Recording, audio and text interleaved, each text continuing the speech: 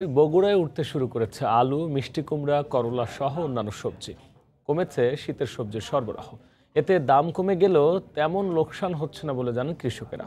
মাজিদুর রহমানের রিপোর্ট, ছবি তুলেছেন রবিউল ইসলাম।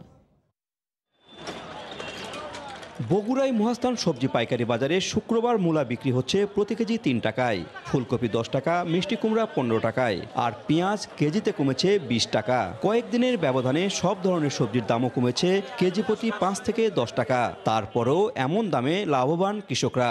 আলু লাগাইছি, গত বছরের সাথে একটু দাম আমি বেশি পেয়েছি। 100 টাকা মন আমরা বেচছি মূল্য। ক্ষীরেও 120। ক্ষীরের বাজার খুব খারাপ যাচ্ছে। শীতের শেষ মুহূর্তে থেকে একটু পত্তা হচ্ছে, কারণ খরচা কম। পাইকারি বাজার থেকে সবজি কিনে অন্তত 2 টাকা বেশি দামে বিক্রি করতে হচ্ছে মোকামে। যাতায়াত খরচ কমে গেলে তারা লাভবান হতে পারতেন বলে জানান পাইকাররা। মহাস্থান হাটে দেশি পেঁয়াজের আমদানি শুরু হয়েছে কয়েক হাট থেকে। 80 টাকা দরে আমরা কিনছি। এটা ঢাকায়, চিটাগাং, সিলেট বিভিন্ন জায়গায় আর কি যাবে। খরচা মেলা খরচা পড়ে, এখন ওখানে কত বিক্রি হবে এখন আল্লাহ পাক জানে। জেলার বড় সবজি পাইকারি বাজার মহাস্থান, সুলতানগঞ্জ ও রাজাবাজারে নতুন করে ওঠা আলু 10 টাকা এবং করলা 120 টাকা কেজি দরে বিক্রি হচ্ছে।